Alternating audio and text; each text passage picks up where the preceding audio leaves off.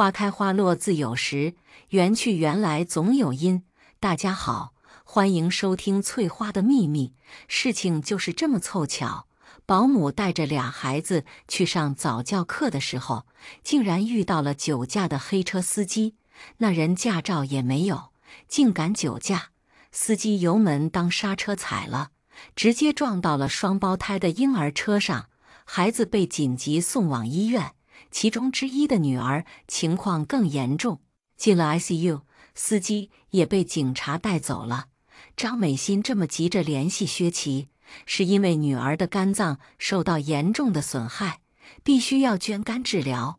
孩子那么小，能够跟他们肝脏匹配的人，除了爸爸就是妈妈。张美心第一个冲上去配型，可惜医生说她各方面指标不达标，最好不要接受手术。他长期加班熬夜，照顾孩子，照顾病人傅瑶，身体已经很差。只是他年轻，还能勉强扛住，大家看不出来他的异常。张美心很焦急，孩子就在 ICU 里等待，他求医生选取他的肝脏配型。他年轻，就算被割一些肝也没关系，孩子再晚一点就可能没命。医生希望孩子父亲尽快出现，薛家当然联系不上薛琪。乔玲和曲磊在 C 城找了一大圈，才托朋友联系上薛琪。得知孩子在 ICU 抢救，薛琪惊呆了。等他赶到医院的时候，医生和张美心正在治疗室等他，他们希望他能给孩子捐肝。薛琪拒绝，傅瑶同住在这个医院里，只是跟孩子不在同一个楼层。他坐在轮椅上，由薛梦成推着出了电梯。家人的态度很明显，都希望薛琪能捐肝救女。如果不是因为身体条件差，不够资格，张美心根本就不会等他，早就躺倒在手术台上了。薛琪仍然拒绝。开玩笑嘛，捐肝，一个人总共才多少肝？要捐给孩子，那我怎么活命？医生反复向他解释，少量的切掉肝脏对他没有任何的影响。孩子那么小，根本不需要那么多肝脏，只要他愿意捐献一点肝脏给孩子，孩子就可以活命。躺在 ICU 里的孩子正在等他的爸爸救命。薛琪仍然不同意，他皱着眉往后退。傅瑶失望地看着他，那是你的孩子，是我的孙儿，你就当看在薛家祖宗的面子上救救他。气氛紧张极了。薛琪的电话应声响起，金海妹在电话那头高兴道：琪哥，我刚刚诊断出来怀孕了。薛琪一愣，下意识问：什么时候的事情？医生说孩子还不足月，需要安心养胎。金海妹甜滋滋地回答。上一次金海妹假装怀孕骗过薛琪，这一次听到她怀孕的消息，薛琪还是有点怀疑。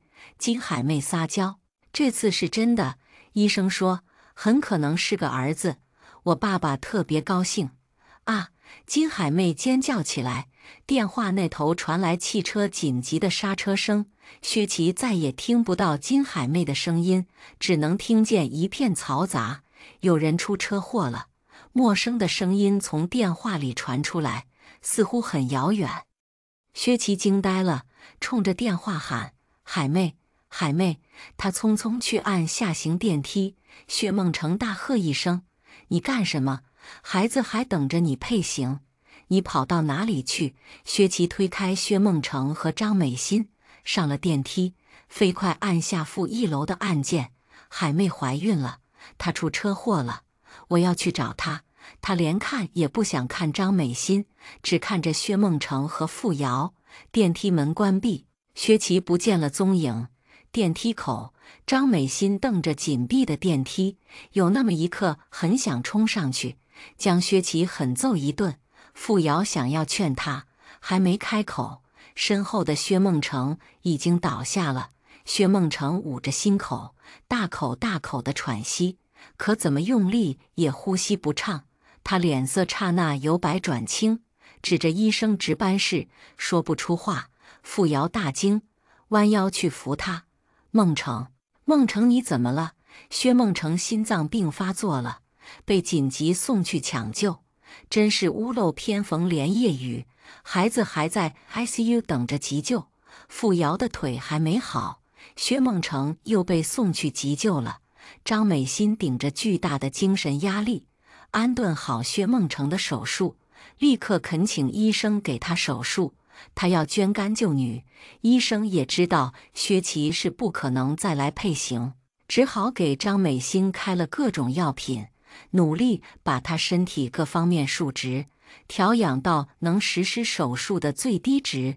张美心非常配合，按时吃药，定时检查。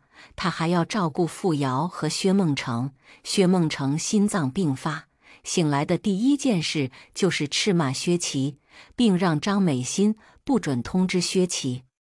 张美心也没空通知薛琪，不几天，她的身体达到实施手术的最低值。她上了手术台，傅瑶亲自陪同她进手术室，并真诚地安慰她。张美心流了泪，但她立刻就擦掉了。她拍着傅瑶的手，反而安慰傅瑶：“妈，我没事的，您跟爸放心。”乔玲和曲磊就在手术室外。傅瑶从门口退出来，护工推着她的轮椅，她的伤势也好得差不多了，但还需要恢复。她看着乔玲和曲磊，转头示意护工先离开。护工懂事地走了，换了乔玲上去推她。三个人走到窗边，傅瑶问薛琪他最近在忙什么。他已经不再称呼儿子为小琪，而是直呼其名。作为区三师，乔玲和曲磊的职责是赶走金海妹，还张美心和薛琪一片安稳。可惜到了这个时候，区三师却无论他们怎么努力，也没办法把薛琪和金海妹分开。乔玲叹一口气，金海妹怀孕流产，薛琪寸步不离地守着她，比对您这个妈还要好。傅瑶脸色很冷，但她没有发作，沉默了片刻，她才道：“你们的任务好像完不成了。”乔玲无言以对，曲磊低下头：“我们只能尽力。”区三师很少认输，但薛琪是个奇葩，不能按照常理来理解。张美心下了手术室，进了特级病房，护工全程照顾她。傅瑶和薛梦成偶尔也去看望她。做了手术的她身体很虚弱，什么也干不了。她要求护工推她去看孩子，护工只能照办，为了尽可能的少发生排斥反应。她的肝脏取下来之后，医生立刻开始了孩子的手术。此刻她刚刚醒来，孩子的手术还在进行。她不肯离开手术室外，就那么靠着轮椅等着孩子。她的心揪紧着，也不知道等了多久。孩子被医生推出来，手术成功结束。麻药过后，孩子疼得嗷嗷直哭。张美心把脸贴在孩子的脸上，跟着他一起哭，一遍又一遍地喊着孩子的名字，安慰他的小宝贝。旁边乔玲几人看到，也忍不住眼圈发红。手术之后需要恢复好几天，张美心和孩子都在病房里躺着。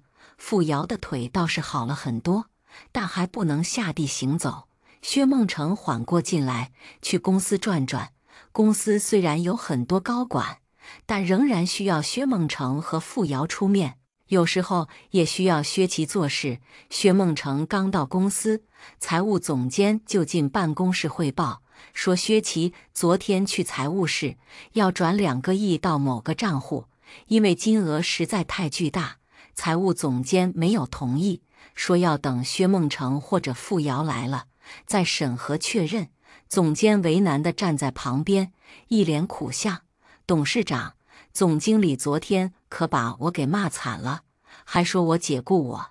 您看，这是他要转账的账户信息。”薛梦成拿过来资料一看，是一个金茂公司，他从来没听过名字，查一查究竟是个什么公司。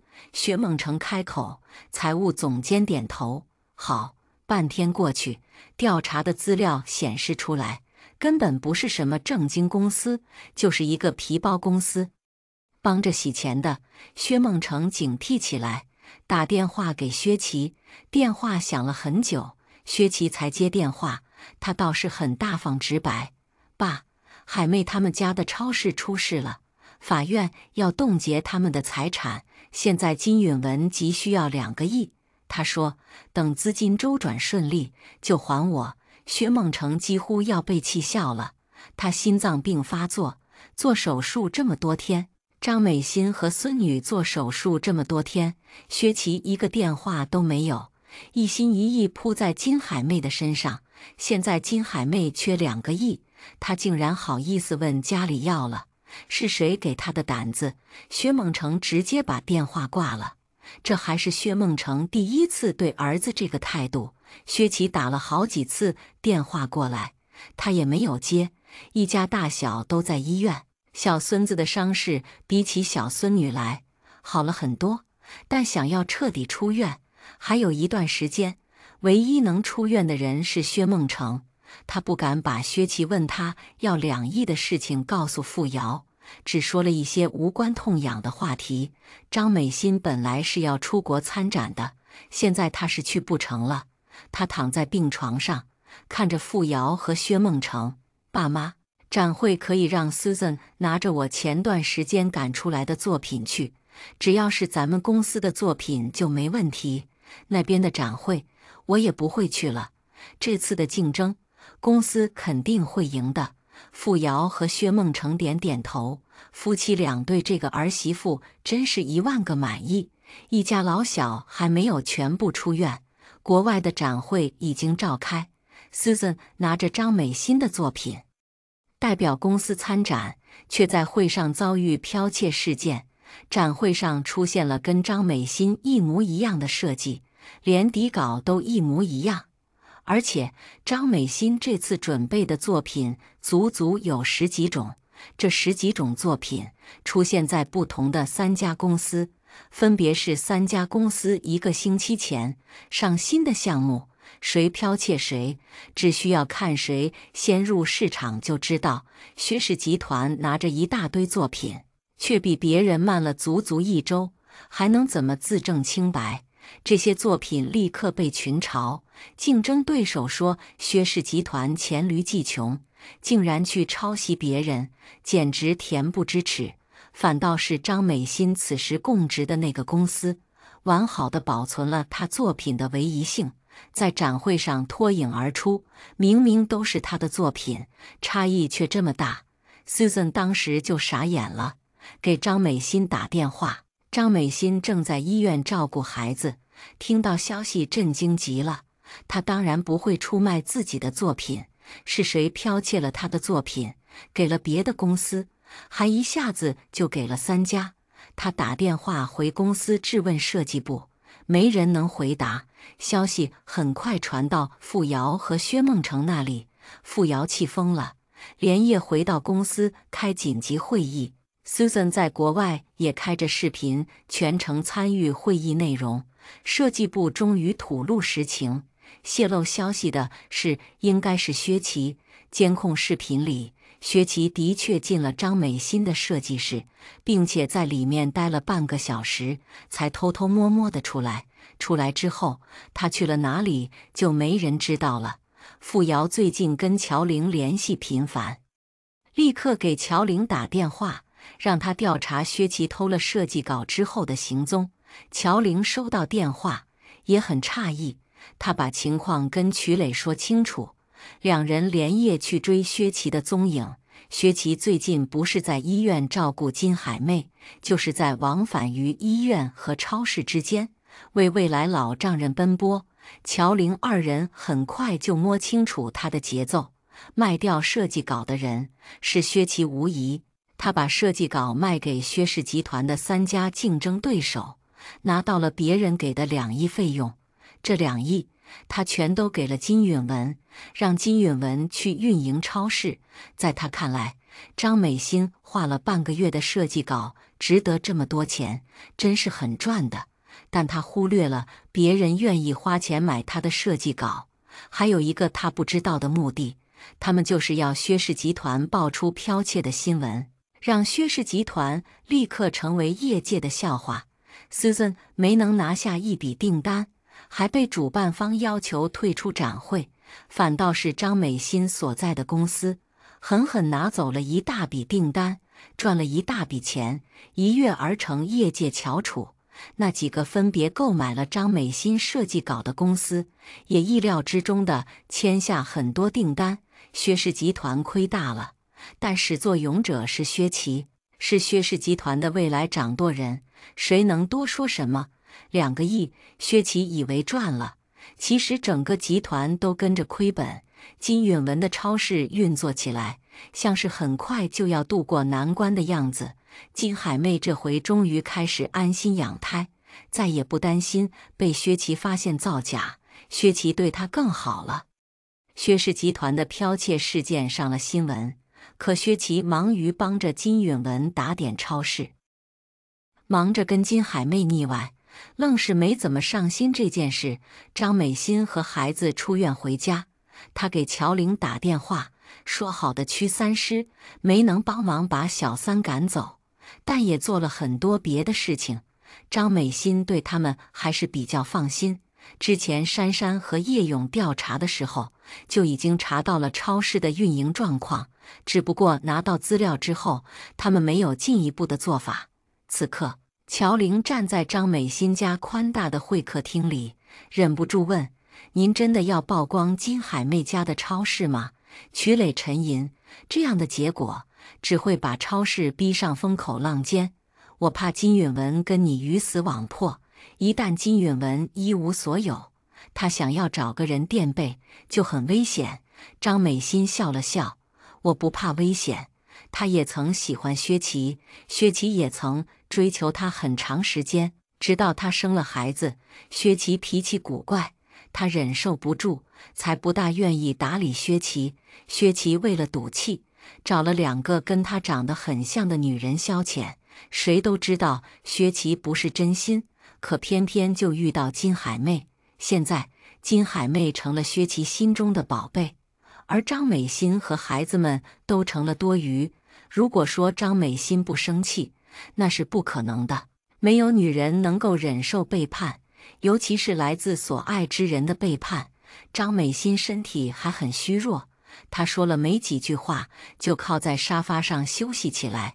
乔玲看了看她，点头：“我们这就去办。”她和曲磊转身要走，张美心道：“只要办好这件事，50万立刻打到你账户上。”乔玲没回头，她不知道该跟张美心说什么。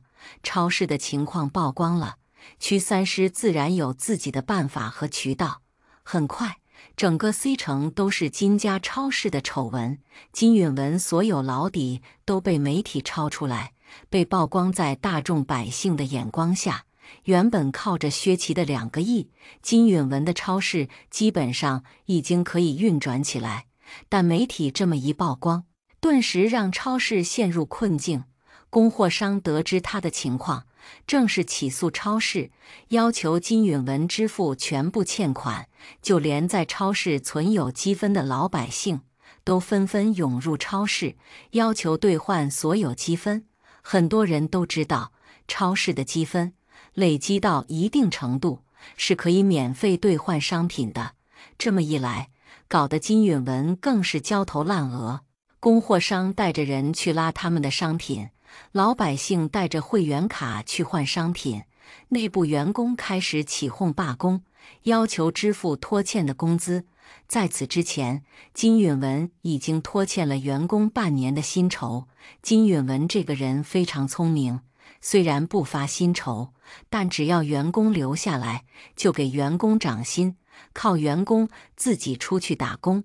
同样的岗位和工作内容，可能很难拿到他开出的工资数额。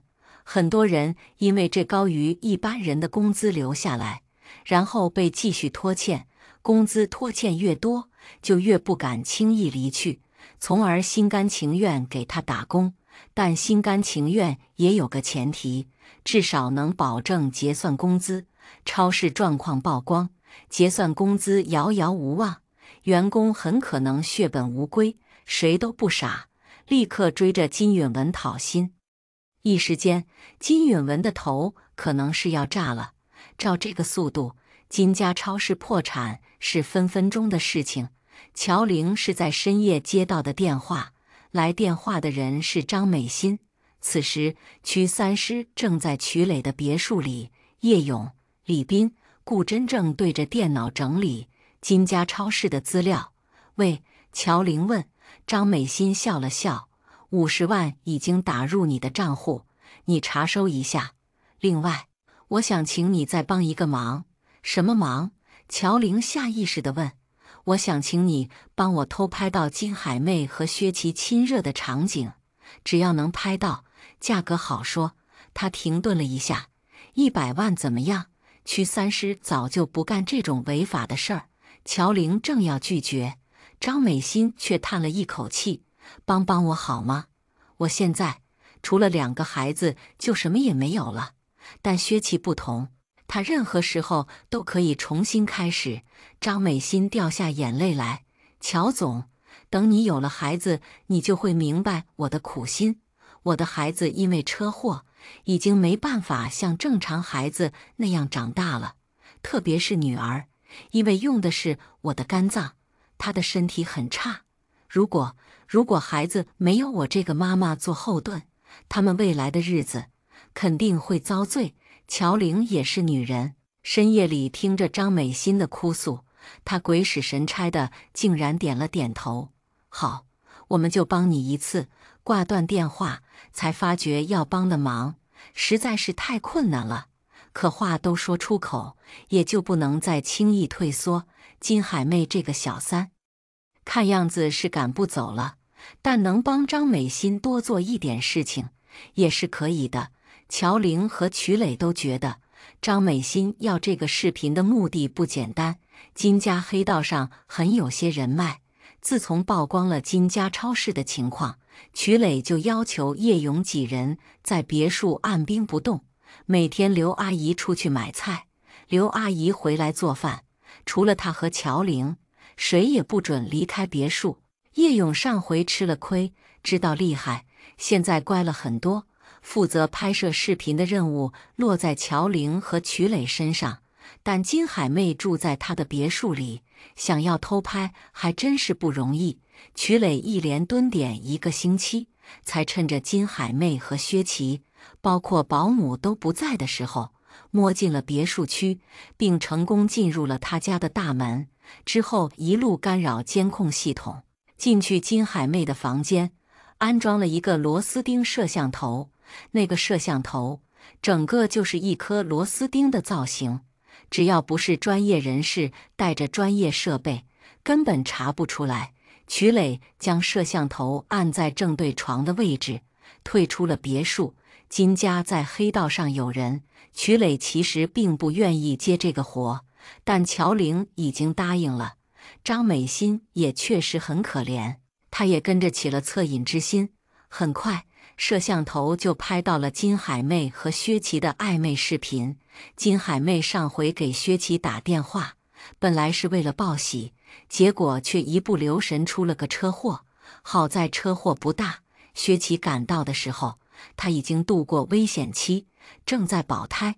薛琪陪着她养胎，薛氏内部的变故，她还不太知道。但一转眼，超市举步维艰，即将破产。金海妹再也无法安心养胎，薛琪多多少少猜测到是张美心在搞她。越是这样，金海妹闹得越凶，薛琪已经疲于应付。但俩人闹归闹，薛琪的爱好仍然没变，即便金海妹带着肚子，她也没有消停。曲磊收到暧昧视频，发给了乔玲，乔玲发给了张美心。乔玲以为张美心会将视频曝光，这样一来，薛琪和金海妹的形象将更加崩塌。但发给张美心的视频迟迟没有动静，反而是金家超市正式破产，法院冻结了金允文所有的财产。根据起诉情况，挨家挨户清算款项。C 城日报的头条每天都是金家超市的供货商和讨薪员工的消息。金允文一夜白头的照片刊登出来，不免令人唏嘘。很快，以前聚集在金家周围的黑恶势力也作鸟兽散。当初紧密团结在金允文四周的花臂大哥们不知去向，但金海妹的前男友还在。曲磊曾试图追踪过傻大个一段时间，发现他开始昼伏夜出，很少在公开场合露面，而且他很少联系金海妹。金海妹的肚子越来越大，薛琪没有回家。这种时候，他大概以为自己应该跟小三共度难关。他在等张美心的离婚起诉书，但他没有等来，他等来的是父母对他的起诉，要求强制断绝父子母子关系。薛琪懵了，这一头他还没能完全看懂起诉书，那一头薛氏集团的 CEO 突然换人，就职演说的时候，张美心意气风发，气场1.8米的样子，谁都不能忘记。媒体给予大肆宣传， C 城日报不再刊登金家超市，转而开始采访这位从孤儿一路逆袭到集团 CEO 的草根女孩。薛琪彻底傻眼了，她追去薛氏集团，却连大门也不准她进，保安全都换了人，她一个人也不认识。她给傅瑶打电话，傅瑶不接，她给以前的心腹打电话，要求心腹带她进集团办公楼。心腹告诉他自己已经被辞退了。薛琪给张美心打电话，张美心声音很沉默，沉默半晌，忽然道：“你们的暧昧视频我收到了，妈也看到了，请你转告金海妹，我退出，放你们一条生路，咱们法庭上见。”他说完话就啪地挂断电话。薛琪被这突如其来的一切打懵了，他找金海妹对峙，问他是不是发了暧昧视频给张美心。金海妹矢口否认，挺着大肚子看着他：“我们家都破产了，我现在忙着从监狱里捞我爸爸还来不及，哪有时间管张美心？你不是说问家里要10个亿帮我吗？钱呢？别说10个亿，薛琪1分钱都要不出来。父母和妻子的起诉书相继送到他手中，开庭时间离得很近，但他一个都没去。他不知道该如何面对。看傅瑶、薛梦成的意思，这是要把他撵出家门，选择张美心成为他们的女儿。普天之下，他没听过这么离谱搞笑的事，但现在的确真实发生在他身上，因为他没有出庭，法院也没能判决出结果。但薛氏集团的门，他是真的再也进不去了。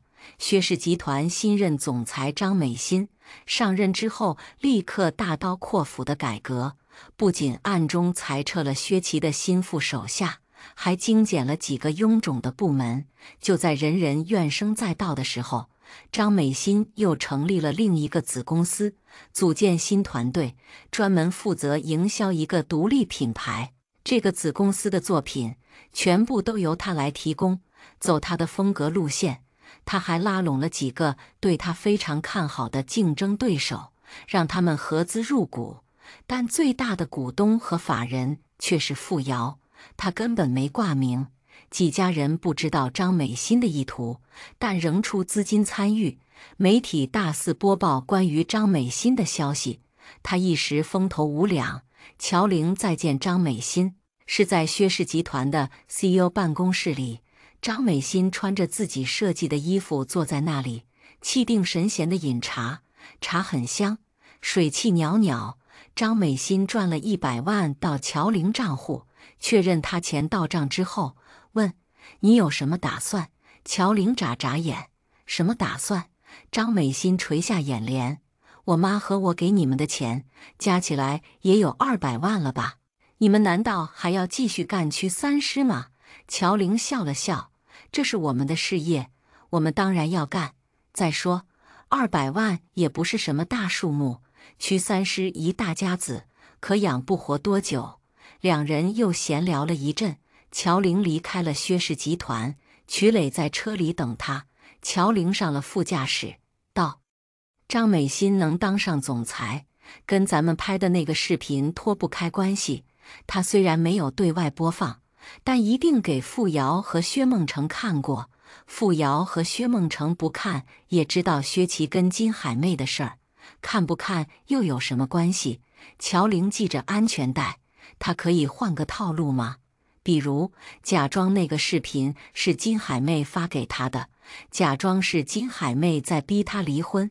瞿磊转过头来，事情到了今天，我们虽然没有赶走金海妹，但也应该立刻和薛氏集团断掉联系，以后就不要再联系张美心了。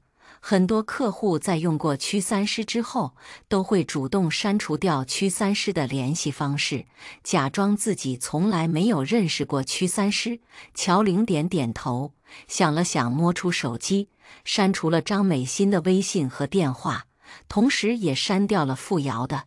但有些人，不是你不想知道他的消息，就能真的做到不知道。因为金家倒台，屈三师的危机解除，大家搬离了瞿磊的别墅，重新回到公司上班，所有的业务渐渐正常，也没有任何人来找他们的麻烦。但没几天，顾真就在本地某个很火热的论坛上看到关于金海妹的消息。金海妹去医院产检的时候，不知道什么原因流产了，因为胎儿太大，不能自然流出，所以主治医生安排了手术。在手术室，孩子被绞碎流出，金海妹在麻醉的状态下被摘除了子宫。金海妹醒来完全不知情，等过了半个月去复查，才知道自己的子宫已经没有了。到了这个时候，金海妹已经明白，孩子流产包括摘除子宫都是被人一手策划的。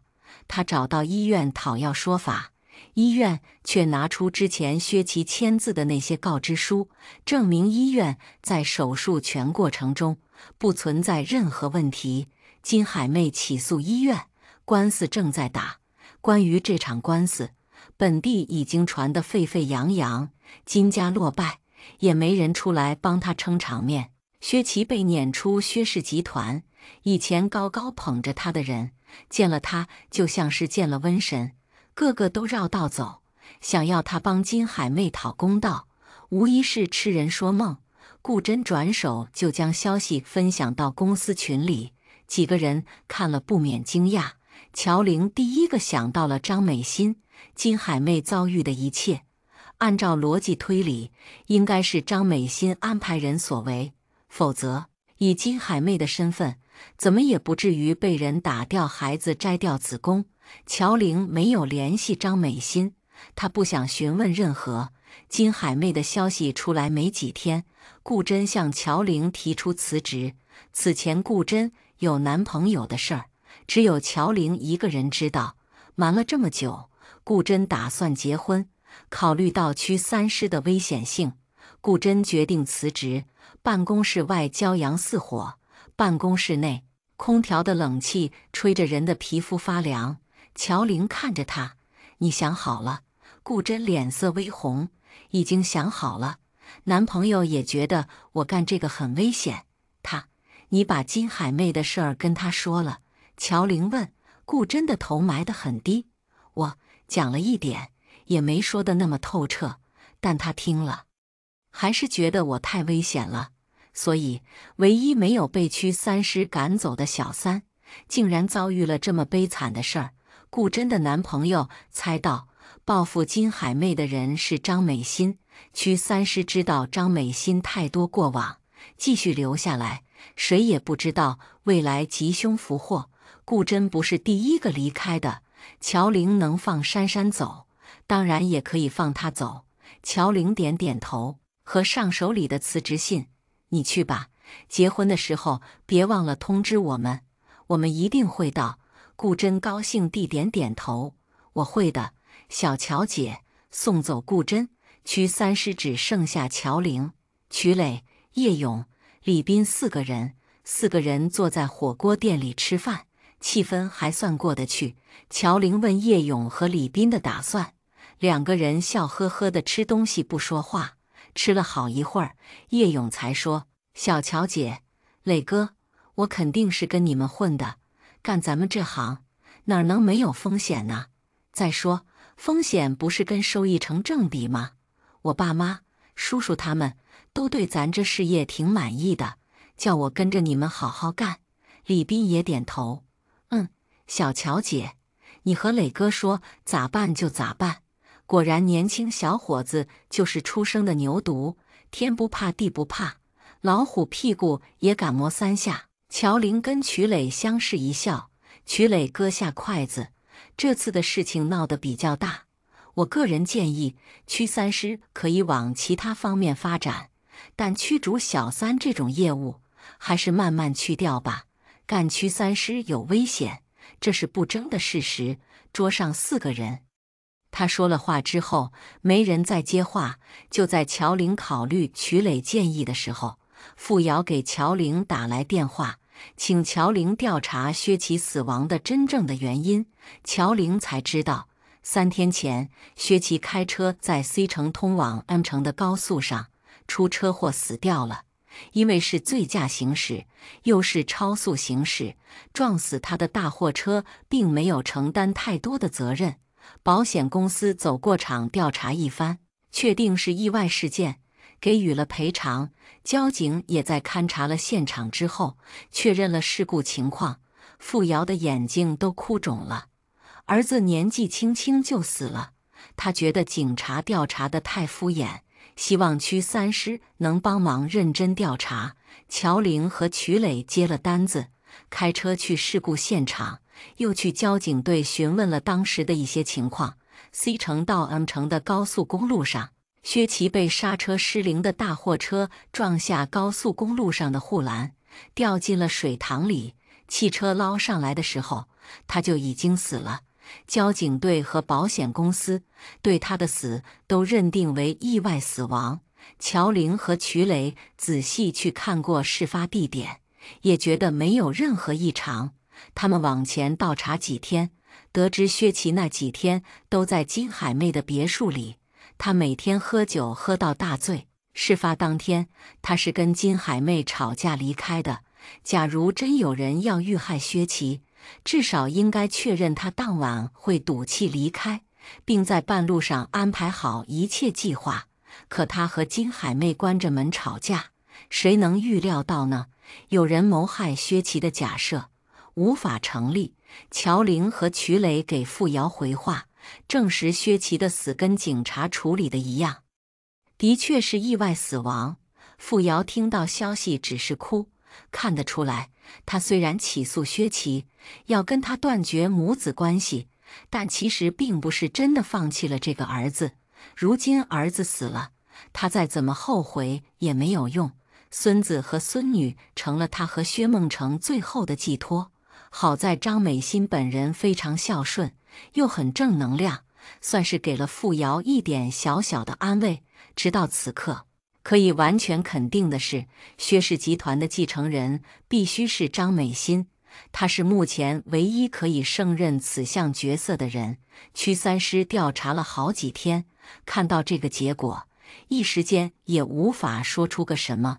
关于曲磊暂停屈三师业务的事儿，乔玲还没想好，就见到了张美心。张美心没给他打电话，甚至没有预约过。夏日骄阳如火的下午， C 城的大街上没什么人瞎逛，办公室里的冷风吹着人很舒服。乔玲正眯着眼睛打盹儿，张美心穿着很普通的运动装，戴着宽边太阳帽，进了屈三师公司。他一个人开车，车停在屈三师公司楼下，但那辆车却不是他常用的。这些举动很反常，但乔玲没有注意到。张总，乔玲揉着惺忪睡眼，站起身来。您怎么来了？张美心笑了笑，坐在他对面。专程来找你呀？原本一个电话可以搞定的事情，为什么要亲自跑一趟？乔玲很好奇。张美心摘下帽子，我想请你和曲总吃个饭。身为薛氏集团风头正盛的新任总裁，专程来请屈三师吃饭，算是看得起他们。乔玲和曲磊哪有不应的道理？三个人下了楼，开车离开。张美心没开车，乔玲问他车在哪儿，他说司机已经开走了。他们上了曲磊的普拉多，直奔附近一家中餐厅。他们在中餐厅要了个包间，只有他们三人。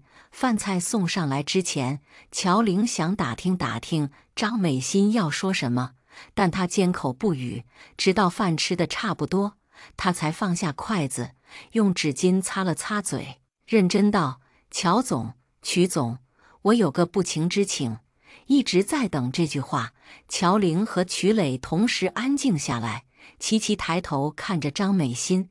张美心妆容精致，看上去云淡风轻，说出的话却很沉静。我想请你们离开 C 城。乔玲愣了愣，曲磊挑眉，什么意思？张美心脸上的表情没有任何变化。1000万怎么样？乔玲和曲磊都没说话，只是看着他。换个城市，对你们而言没有太大问题。据我所知，你们的业务遍布全国，到处都有你们的粉丝。不管你们在 C 城还是 B 城，或者是 H 城，其实都无所谓。但是张美心眼神渐渐冷淡下来。但是对于我来说，我还是希望你们能够离开，因为一个赶不走的小三，薛氏集团出了很多事。张美心深陷其中，很多时候身不由己。她看着乔玲，这段时间没跟你们联系。其实，在我就职 CEO 之前，我就因为术后感染，在医院的 ICU 住了很长时间。她低下头，看着桌上的碗碟。我差点死了。良久的沉默之后，乔玲试探着问：“金海妹被堕胎被摘掉子宫，是不是你做的？”张美心没有抬头，乔玲皱眉。那个薛琪的死，张美心突然抬起头来，神色一瞬间寒冷如冰。我怎么可能害死自己的丈夫？你想多了。乔玲闭了嘴。曲三师没有找到任何的证据，当然不能乱说话。想了想，乔玲道：“副总，也就是你婆婆找我们调查薛琪的死，你们怎么说的？”张美心打断了乔玲的话，急切地询问。乔玲眨眨眼。我们曲磊伸手压住乔玲的手，我们没有查到任何的异常，所以实话告诉了副总，薛琪的死是出于意外。张美心沉默了，沉默了好一会儿，谁都没有继续吃饭。张美心打破了沉默：“我真的很希望你们能离开 C 城，这样开个价吧，1000万，曲磊和乔玲随便去到哪儿，大概也能不错的生活。当然，前提是那儿的房价不算贵。”乔玲抱歉一笑：“张总，我们不是那个意思。我们区3师都是 C 城的人，只有我算是外来户吧。但我也在好多年前就给自己买了房子 ，C 城算是我的家。您让我们几个本地人去外地，我们真的难以办到。C 城本地的房价飙起来，光乔玲和曲磊的房子加起来也不止1000万。”张美心说出这些话，虽然算不上大言不惭，但还真是对曲3师不够了解。张美心沉默了片刻，她问：“5000万怎么样？”这已经是目前我能拿出来的全部。不过，我承诺，只要你们离开，半年后我会再追加1个亿，1亿5000万，买乔玲和曲磊离开 C 城。到了此刻，金海妹的堕胎，薛琪的死，倒是怎么回事？答案已经昭然若揭。乔玲还想再说，曲磊一把拉住他：“张总，容许我们考虑一下。”他们离开了中餐厅，丢下张美心一个人。回去的路上，乔玲气鼓鼓地看着曲磊：“你怎么不让我把话说完？给1个亿呢？虽然真的很多，可我确实不想离开 C 城。曲3师在 C 城活得挺好，谁愿意背井离乡？在他们不差钱的情况下，想要拿更多的钱说动他们，真不太人容易。”曲磊专心致志地开车，车开回公司，他拉着乔玲进了办公室，关上门，打开了电脑。他把之前偷拍的视频全部翻出来，找出金海妹前男友的视频，反复观看。乔玲不太懂他的意思，曲磊道：“我觉得这个人很奇怪。”他关掉电脑，转头看着乔玲。张美心希望我们离开 C 城，主要是希望我们消失在 C 城这些人的视线。他只是不知道，我们本来就不打算再做驱三师。乔玲愣了：“我们真的不能再做了吗？”曲磊点头：“我们已经遇到了危险。从现在开始，你给我小心点，不管去哪里，一定要跟我在一起。”他靠近一点，将乔玲抱紧在怀中，下巴抵着她的头顶，认真道：“我怕你出事儿，我有种不好的预感。其实从头到尾，张美心才是傅瑶抓小三案子里的大 boss。”乔玲仰起头，当中有许多无法理清楚的线。现在事情已经过去，更无法理清。乔玲乖乖听话，去哪儿都跟曲磊在一起。张美心没有再联系曲三师，好像他已经忘了1亿5千万的事儿。很快，珊珊的婚礼到了。珊珊是最早辞职的曲三师，自从跟钟李亮在一起，俩人十分甜蜜。如今修成正果，曲三师也替他高兴。乔玲、曲磊、叶勇、李斌、顾真、刘昊然、安小云等等一些人收到请柬之后，都如约赴宴。婚宴布置在帝豪酒店，是 C 城比较高档的一处酒店。乔玲到的时候，大家都到得差不多了。两人进入宴会厅的时候，正好看到安小云是和刘昊然一起来，4个人笑着打招呼。婚庆主持人正拿着话筒通知婚礼马上就要开始，4个人一同入席。乔玲挨着安小云坐，俩人头碰头的说话。安小云道：“上回我跟你说小心血光之灾，你最近怎么样？”乔玲笑一笑：“大概是过了吧，你看我这不挺好的吗？”“没事就好，改天我再给算一算，心里安稳些。”乔玲觉得有道理，忙点点头。叶勇、李斌等人都在这一桌，相互挨着坐的聊聊天。婚礼很快开始，珊珊请的婚庆公司看上去挺不错的，整个婚礼现场的气氛非常走心。好多女孩子在看到钟李亮求婚环节的时候，直接感动的哭了。曲磊看到一半，手机响了，现场音乐太大，他走出去接听手机，刚刚好专给新郎新娘走的长廊上炸开了绚烂的眼烟花，烟花很好看，没有任何呛人的烟味。乔玲靠坐在长廊旁，忽然感觉什么东西打过来，他下意识往旁边避开，就看到一颗漆黑小巧的子弹瞬间打中了李斌的肩膀，李斌痛得倒下去。整张桌子旁边坐着的人都吓傻了。乔玲大惊失色，回头看去，一个戴着鸭舌帽的大个子男人不知道从哪里冲过来，一把扭住他的脖子，把他往婚礼舞台上拖去。舞台上，珊珊刚刚答应钟李亮的求婚，小两口正抱在一起接吻，大个子抓住乔玲，从舞台后跑掉了。整个婚礼现场沸腾起来，刘昊然一把按住腰上的手枪，往舞台上冲，曲磊也跳起来，冲上了舞台。他们追着乔玲去了。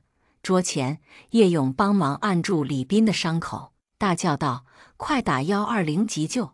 安小云早已拨过了电话号码，看着叶勇满是鲜血的手，担心道：“不是说血光之灾已经过了吗？到底怎么回事？你们这段时间在干嘛？”因为安小云的特殊技能，曲三师很多事情他都知道，但最近这大半年来，他忙着新公司的事务，还真没怎么关注过曲三师。叶勇一时半会儿解释不清楚，但下意识想到了金海妹的案子。大个子的步伐很快，乔玲根本追不上他，一直被他拖着行走。他们穿过舞台背后的走廊，直接往酒店楼上去，没有乘坐电梯，而是走的楼梯，就好像这个大个子非常了解帝豪酒店一样。乔玲紧紧抓着他的手臂：“你放开我！你到底是谁？我跟你无冤无仇的，你要带我去哪儿？”但无论他怎么挣扎，大个子始终不开口，也不肯停下。他们一路攀登，直到走到了顶楼。大个子抓着他的脖子，连拉带拽的把他往护栏边上推。乔玲也不知道这座大厦具体有多少层，但他知道帝豪酒店就位于大厦的第9楼，就算是1层楼也没有爬，跳下去也足足有9楼高。何况是现在，他被大个子死死按住，就在护栏边上。他回头看了一眼，栏杆下的楼层起码有20几层，远远看下去，楼下的游泳池就像是一朵淡蓝色的棉花糖，游泳池旁边的遮阳伞就像是棉花糖上的装饰品，白晃晃的日头，晃得人眼睛晕。楼下的游泳池就算是灌满了水，也不可能承受他从20几层楼跳下去的力量。他的心倏地揪紧了，他死死抓着大个子的胳膊，努力压制自己的恐惧。你想干什么？对方给你多少钱，我可以加倍给你。他不傻，他跟任何人无冤无仇，谁会把他往帝豪酒店的顶楼带？甚至谁会知道他今天将出现在帝豪酒店？眼前的大个子，他根本不熟悉，所有的一切都是一场有预谋的伤害，或者说谋杀。大个子不仅戴着鸭舌帽，还戴着口罩，乔玲根本看不见他的脸，他也不肯说话，抓住乔玲的手臂，就把他往栏杆下推。他好像下定了决心，一定要把乔玲推下去，让她掉在游泳池里。只有他死了，他才能安心。乔玲用尽了平生最大的力气，死死拽着他，脑袋里忽然灵光一闪，吼道：“是不是金海妹让你来的？”大个子明显愣了一下，乔玲明白过来：“你要多少钱？我给你加倍。”也只是愣了一下，大个子的力气更大了，乔玲几乎已经支持不住。两个人正在僵持，顶楼入口处，刘浩然和瞿磊已经到了，他们一左一右冲过来，包围住大个子。刘浩然举着枪对准了大个子，大叫道：“警察，放开他！”大个子猛地拽住乔玲，将乔玲拽到了自己的怀中，勒住了他的脖子。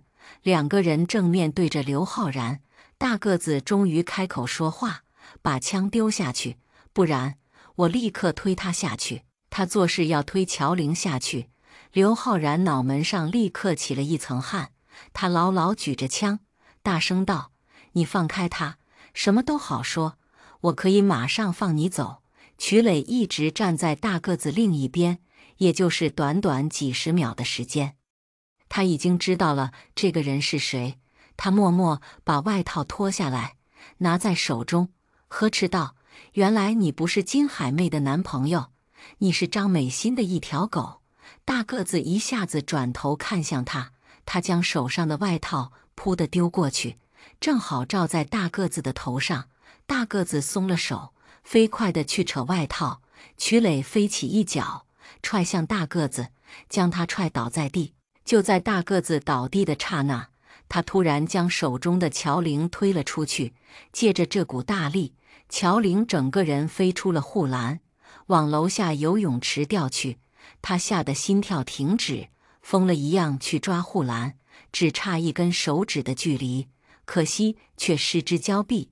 他没有抓住，眼看他就要垂直掉落，瞿磊脸色煞白，旋风般冲上去，一把抓住他的手，他整个上半身悬空出去，右手牢牢抓住乔玲的手腕，乔玲就那么被吊在顶楼栏杆外。只要瞿磊一松手，他就会万劫不复。瞿磊的外套还罩在大个子的头上，大个子扯掉头上的外套，刘昊然冲了上去，一枪打中他的小腿，鲜血顺着大个子的牛仔裤流下来，他再也跑不动，他没有了人质，拖着中枪的腿，还要扑向用枪打他的刘昊然。刘昊然黑着脸，又给了他一枪，打中了他另一条腿，大个子是再也爬不起来了。刘昊然摘了他的口罩和鸭舌帽，这个人果然是金海妹的地下恋人，解决了大个子。刘昊然忙去帮曲磊，曲磊的力气已经到了极限，眼看着手指一点一点的要松开了，他不肯松开，整个上半身跟着往外倾斜。要是刘昊然再不去帮忙，只怕他和乔玲两个人都要掉下去。这个时候，钟礼亮和珊珊也赶上来了，一见曲磊大半个身子掉在外头，手上还拉着乔玲，慌忙去帮忙。几个人又拖又拽，总算把曲磊拉进来，紧接着就把乔玲给解救上来。乔玲上了天台，一双腿已经全软了，根本站不住，谁都无法体会她刚才经历的到底是一种什么感觉。她大口喘息着，庆幸自己的劫后余生。曲磊一把抱住了她，将她紧紧抱在怀中，两个人都出了一身汗，都是心跳如雷。曲磊去拉她的手，看到她的手腕又红又肿，忙问是不是很疼。她的手腕被他一碰就疼得钻心，但整只手完全使不上力，除了疼，别的什么感觉也没有。曲磊一惊，是不是脱臼了？他忙抱着她往医院去。救护车刚到楼下，正要接走中枪的李斌，曲磊抱着乔玲下楼，顺便坐上了救护车。刘昊然和钟礼亮押着大个子去公安局，钟礼亮的婚礼就这样半场暂停了。到了医院，医生给乔玲检查，她的手腕果然已经脱臼。尽管曲磊抓住她手腕之后，立刻换了位置去抓她的手臂，但一开始接住她的那股力气实在太大，把她的手拉脱臼了。医生给乔玲正骨，又上了夹板，让她慢慢康复。她坐在治疗室的椅子上，看着手上的夹板和药包，呼出一口气，好像直到这个时候，她才找到了自己的呼吸。直到这个时候，他才重新感觉自己又活了一回。曲磊也受伤了，他肚子上被划了很长一道伤口，那护栏上有一块尖削，他只注意救乔玲，根本没注意到压在肚子上的销子，划开的肠口足足有3-4寸。医生缝了10几针，因为缝针，他必须留院观察。乔玲守着他，两个人，一个躺在病床上，一个坐在病床边，相视而笑。刘昊然走进来的时候，看到的就是这一幕，他没什么别的反应，而是问小云呢？乔玲回头，安姐姐帮我们拿药去了，这会儿应该在药房。刘昊然点点头，嫌疑犯已经送进公安局里，会有专门的人审他，你们就不要担心了。他拉了张凳子坐在旁边，问小乔，你知不知道是谁想害你？乔玲不假思索，应该是薛氏集团的张美心。刘昊然一怔，待会儿会有局里的同事来问话，需要你配合做笔录，你记着，该说的不该说的，只要你觉得能说的都说出来。好。乔玲答应。刘昊然站起身，为了避嫌，我就先走了，你们俩安心养病，没事儿。刘昊然走了，安小云拿了药过来，没见到他人，忍不住问昊然呢？曲磊看他一眼，回公安局了，说是一会儿有警察局的同事来，所以要避嫌。安小云点点头，看到曲磊和乔玲的样子，忍不住道，这下好了，你们仨都住院了，还是隔壁病房，只剩下一个叶勇在隔壁照顾李斌。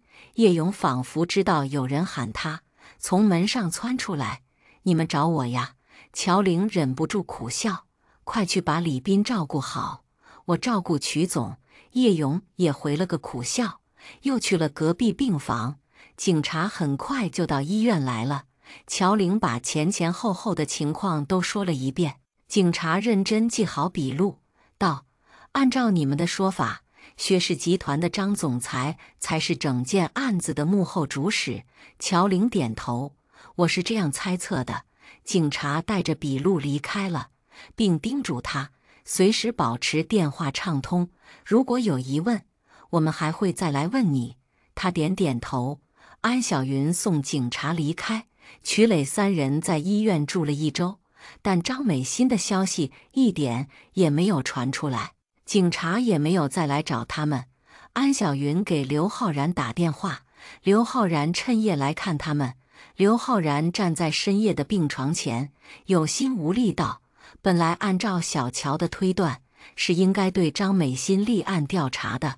可是嫌疑犯才被关进看守所没2天就死了。”什么？这下换成了曲磊震惊。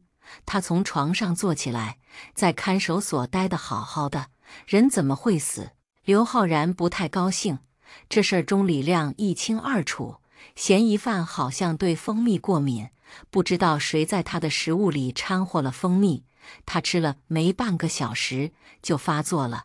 过敏一发作，立刻引发神经性哮喘，一口气没上来，死了。这也死得太蹊跷了。钟李亮全程围观，愣是没看出来个原因。最后法医来鉴定，也只能认定他是突发性神经性哮喘。嫌疑犯没有了，任何的证据都不能指认张美心。即便乔玲的确差点被人害死，但线索在嫌疑犯身上断了，杀人者已经死了。几个小警察还想继续追究，但司法只讲究证据2字，没有证据，任何的案子都只能不了了之。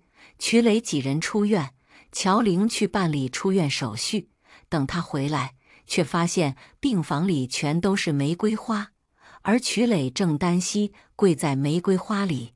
他惊呆了，捂着嘴巴看着他，声音羞涩而懊恼：“你做什么？”医院的护士、医生，甚至是病人和家属都来围观，觉得曲磊在病房里求婚太特别。曲磊一本正经从兜里掏出1枚戒指，认真道：“玲玲，你听我说。”乔玲还是傻愣愣站在门口，站在他背后的叶勇推了他一下，把他推进了病房，站在了曲磊跟前。大家都跟着起哄。曲磊用手指做了个嘘的手势，请大家噤声。所有人果然乖乖不再说话。他仰头看着乔玲，神色虔诚：“我一直在等一个机会，一个可以送出戒指的机会，可我怕唐突送出来，你会当众拒绝，我有点害怕。”他调整了一下语气，尽量让自己放轻松。直到那天在帝豪酒店的天台，我看到你掉下去的时候，真的吓死了。那一刻，我很清楚地听到自己的心跳已经骤停。我抓住你的手，看到你掉在半空中，真的特别害怕，手上没有力气，把你给弄丢了。我当时就想，如果我真的抓不住了，我就跟着你一起跳下去。这些心理活动，此前曲磊压根没告诉过乔玲，乔玲也根本不知道。但此刻听来，他却觉得眼睛很酸涩。生死一线，人心被放得特别大，看得特别清楚。曲磊笑了笑，仍然举着他的求婚戒指。所以，乔小姐，在那样的时刻，我不曾丢弃你，并和你共同度过难关。现在，你敢嫁给我，并陪伴我度过余生吗？已经有人在议论纷纷，他居然救了他一命。这样的男人肯定嫁了，不嫁是傻子啊！但更多的人已经拿起手机，在录制这个感人的时刻。乔玲的眼泪掉下来，红着脸看着他：“你不是从来都不正经吗？说起正经话来，叫人怪不好意思。以前曲磊动不动自称哥，动不动把腿搭在茶几上，敲着2郎腿，一副狂拽酷炫的样子。如今突然看他这么深情，乔玲还真不习惯。叶勇和李斌站在外面起哄：“答应他，答应他，小乔姐，答应他呀！”越来越多的人跟着起哄：“答应他，快答应他呀！”病房里全都是这高涨的热浪。曲磊一脸真诚地看着他，却不再开口。求婚的钻戒就在他面前，乔玲瞧了一眼就知道，这颗钻戒比当初王月买给他的大。曲磊一定是用心的，至少在钻戒上，他知道王月买的是多大的，也知道王月买的钻戒是什么式样的。现在他捧在手上的这款钻戒，款式和王月的那颗完全不同。乔玲已经看不到当年王月的样子，她捂着嘴巴，渐渐落下泪来，甚至不知道自己为什么要哭。曲磊看她哭了，站起身来，把钻戒从盒子里取出来，小心翼翼往她手上套。她没有拒绝，看着他把戒指套在她的左手无名指上，他低声道：“笨蛋。”他一把抱住了她，甜蜜的吻瞬间缠住她的嘴唇。他像是第一次认识她，心跳加速，却又渐渐安稳。两个人就这样，在所有人的目光中，旁若无人地亲吻起来。拿着手机的病人们记录下这一切，并发到了网上。乔玲是被门铃声吵醒的，她和曲磊没有回新区大别墅，而是回到了他在翡翠港的家。认识他的人不少，但一大清早来找他的人真不多。他不愿意去开门，伸脚踹曲磊，曲磊就躺在他旁边。自打昨天，俩人在医院求婚成功，两个人就像是糊了胶水一样，走哪儿都粘在一起。乔玲回家，曲磊自然而然地跟上，也自然而然地爬上了他的床。这一次他没有拒绝，两人一觉到天明，直到被人敲门吵醒。曲磊迷迷糊糊醒了，也听到了院子里的门铃声。他转头看一眼乔玲，发现她缩在被子里睡得正香，他忍不住笑起来，在她脸蛋上亲了一口，这才翻身起来，随意套了件 T 恤出了院门。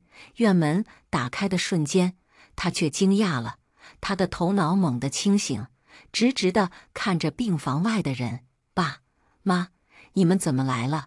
他连他们为什么能找到翡翠港都没问，直接让到了一边。瞿爸爸和瞿妈妈双双走进别墅，目光一直在别墅内外流连。穿过蔷薇花架子时，瞿妈妈问：“这是你给他买的房子？”瞿磊脸色平静：“他在认识我之前就买了这套别墅，我来这租房子，他是我的房东。”瞿妈妈和瞿爸爸同时转头，诧异地看他一眼，一起进入了客厅。乔玲还在蒙头大睡，瞿磊去叫他，他迷迷糊糊嘟囔：“怎么吗？我还想再睡会儿。”瞿磊有些尴尬，也有些紧张：“我爸妈来了。”“什么？”乔玲一咕噜爬起来，不可置信地盯着他，下一秒像是意识到什么似的：“你不是说他们一个在 B 城，一个在美国吗？怎么可能一大早出现在这里？而且这里是他的家，他们两口子是怎么找到的？”瞿磊歉意地看着他：“他们可能是连夜赶过来的。那个飞机。”乔玲听得稀里糊涂，却还是强打起精神从床上爬起来，也没时间给她化妆了。她只洗了个脸，换了条白裙子，就走到了客厅里。幸亏家政阿姨刚打扫过，家里还算干净整洁。瞿爸爸和瞿妈妈分别坐在沙发两侧，齐刷刷看向走出房间的他。他脸一红，瞿磊忙介绍：“爸妈，这是乔玲。”他又转头介绍：“玲玲，这是我爸和我妈。”瞿爸爸和瞿妈妈两人都穿着正装，头发一丝不乱，皮鞋擦得锃亮。两人的仪态一看就是长期身处上层社会的雍容大度，俩人一看就是掌握实权的人，寻常人真比不上他们一根头发丝儿。他们并没有任何的友好表示，只是目光审视地看着乔玲。乔玲只好硬着头皮喊了一声：“叔叔阿姨好。”没有人理会他。在他自己家，这还是第一次不被人待见。这两位大叔大妈还真是不拿自己当外人。他心里一横，索性也就在他们对面坐下了。眼前的两人根本不是夫妻，他们早在很多年前就离婚了。儿子曲磊跟着曲爸爸，因为曲爸爸身在官场，又组建了新的家庭，对曲磊的照顾多有不周。曲磊年纪很小的时候就已经独立生活，这些年曲磊折腾的不少，国外也留学过，却始终没在家人的身边。这就是为什么曲磊求婚，乔玲敢答应的原因。之前曲磊就说过，只要她愿意嫁给他，其他的工作曲磊会做。在曲磊30年的人生里，大部分决策权其实都在他自己手里。曲磊在他旁边坐下了，4个人8双眼睛相互看着，彼此之间似乎隐隐有暗流涌动。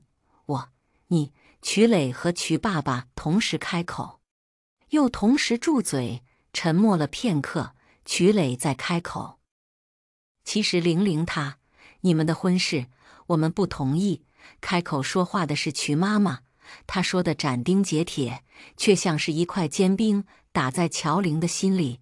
乔玲抬起头来看着她，曲妈妈神色冷淡：“我连夜从美国回来找你，不是为了参加你们订婚宴的。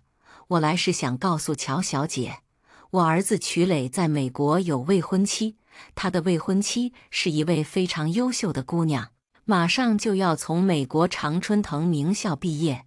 只要他一毕业，我们曲家将会为他和曲磊举行盛大的婚礼。”乔玲心一沉，她做好了听曲妈妈说各种不同意的套路，独独没料到曲妈妈说出来的话竟然是曲磊有未婚妻，这个未婚妻还在美国，即将从名校毕业。乔玲当然知道自己和美国名校生之间的差距，她只是好奇，难道曲磊不知道吗？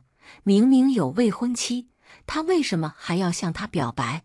为什么还要向她求婚？她整个人冷得很，忍不住双手交叠在一起。妈，我早就说了，我不会娶钟林兰，是你们一厢情愿。曲磊的声音比乔玲的心还要冷，一下子就把乔玲的冷给解救了。他转头看着她，他不动声色地伸出手握住了她的手，手指微微用力，将她整个手掌包裹其中。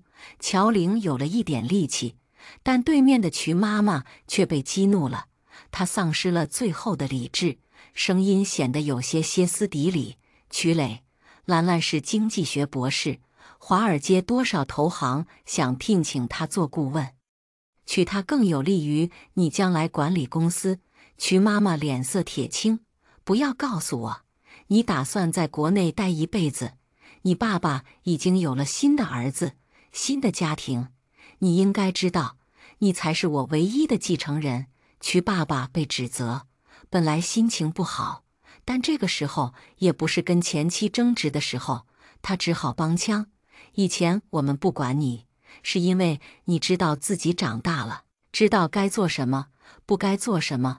但现在你显然迷了路，我们有必要为你指正路线，修正错误，给你的人生提出合理的建议。”曲磊牢牢握着乔玲的手：“我觉得我很清醒，也知道自己想要什么。我要娶乔玲，我早就想好了，并一定会兑现我昨天给她的承诺。”乔玲的左手无名指上还有曲磊赠送的求婚戒指，此刻戒指闪闪发光，险些亮瞎曲妈妈的眼睛。她脸上闪过不忍：“钟家跟我们是世交，兰兰从小就喜欢你，她人长得漂亮又温柔，嫁给你怎么委屈你了？”曲妈妈猛地站起身来：“你如果执意要娶这位乔小姐，那就签订一个放弃所有继承权的协议书，只要你签字确认，我就同意你们的婚事。”曲爸爸一把拽住了前妻的手，脸色阴沉：“你这是干什么？”瞿妈妈甩掉他的手：“你不是看到了吗？继承权和妻子，他只能选一个。”他将合同丢在茶几上，厚厚的一叠协议书，显然是他早就准备妥善的。乔玲下意识要缩回手，但瞿磊却不肯松开。瞿磊拿过茶几上的钢笔，翻开协议书开始签字。他一连签了好几个地方，乔玲再也看不下去了，哗的一声挣脱他的手，跑了出去。瞿磊一愣，丢了钢笔追出去：“玲玲，你去哪儿？”乔玲不见了。亲眼目睹瞿磊签字确认放弃继承权的协议书，他感动之余，却也很害怕。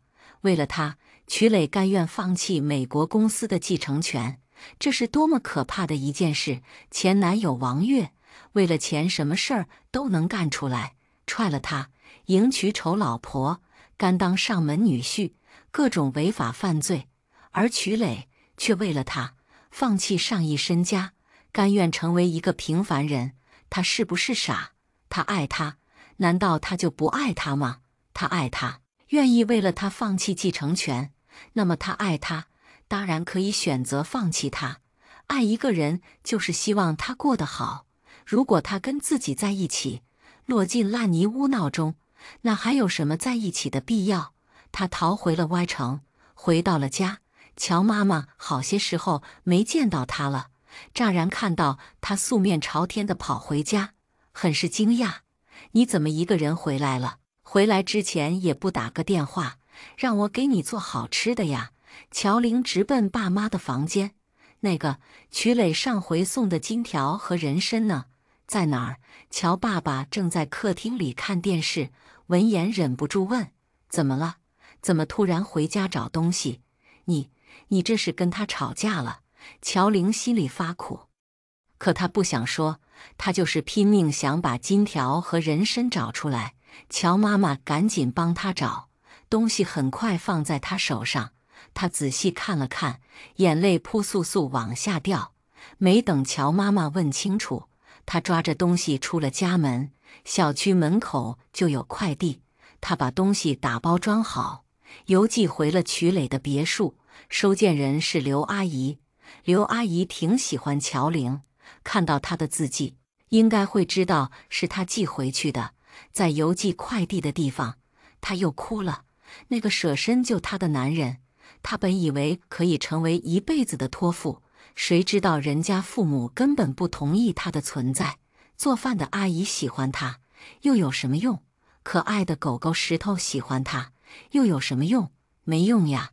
她是个上不得台面的人，至少在瞿家，她是上不得台面的女人。这么一想，真觉得挺悲催的。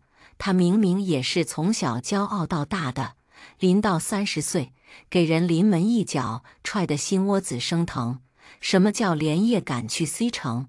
瞿爸爸和瞿妈妈直接杀到他客厅的举动，分明表示人家有钱有权。他们不仅有私人飞机，还能差事政府系统里的人，轻松查出他的地址、电话、身份信息。在他们面前，他什么都不是。他们铁了心反对他们在一起，不惜以放弃继承权的办法，让瞿磊知难而退。可瞿磊不曾退缩，他拿着钢笔就签字。落笔的那一刻，他的心都要化了。如果说从前他爱他还有所保留，还不像他那样多，但看到他签署放弃继承权协议书的时候，他的爱已经升到了跟他一样的高度。他为了爱他可以舍弃所有，他当然也可以不能舍弃，他至少还可以逃跑。他查询了区3施工账余额，发现账户里的钱还不少，他分了1多半给瞿磊，分几天打到他卡上，他自己则拿走了剩下的小部分，又给叶勇和李斌一人打了很大一笔钱。一眨眼，他从歪城飞去了沿海。临走的时候，乔妈妈和乔爸爸送他，老两口情绪倒比他强。乔妈妈把行李递给他，安慰道：“别伤心了，他们家有钱有势，咱攀不上就不攀了。你去了那边，好好找个工作，干干你的老本行。要是有合适的人，给妈带一个回来，我跟你爸爸等着你呢。乔爸爸笑呵呵地站在一旁，对，咱家玲玲也不是多差劲的姑娘，离了她曲磊，咱还嫁不出去了，再找个比曲磊那小子还帅的女婿回来，把这仇给报了呀。乔玲被他们给逗乐了，脸色好了很多。她看着爸爸妈妈，认真道：“等我休假就回来看你们，别一天到晚净想着让我找男朋友。我现在呀，一点都不着急。”他笑了笑，飞机这么快，不就是1-2个小时的事儿吗？你们别觉得我很远，其实我近着呢。从 C 城开车回去 Y 城，也要开大半天的高速公路。从沿海城市直接飞回 Y 城，却只需要2个小时。这样一算，沿海还真比 C 城更近些。乔妈妈和乔爸爸一下子就想通了。乔爸爸道：“对呀，咱 Y 城有机场，也不用从 C 城中转，从你那回来没多少时间呀。”乔玲乖巧点点头。广播里在循环播放着班次，乔玲的那班飞机就要起飞。3个人挥手再见，乔玲看着爸爸妈妈离开，直到他们的背影消失不见，她才推着行李箱转身走向了登机口。不管曲磊会不会来找她，不管他和曲磊还会不会再见，但她觉得她的新生活从此刻已经开始了。本篇故事完结，感谢您的陪伴。更多长篇故事，敬请关注频道播客。我们下个故事再见。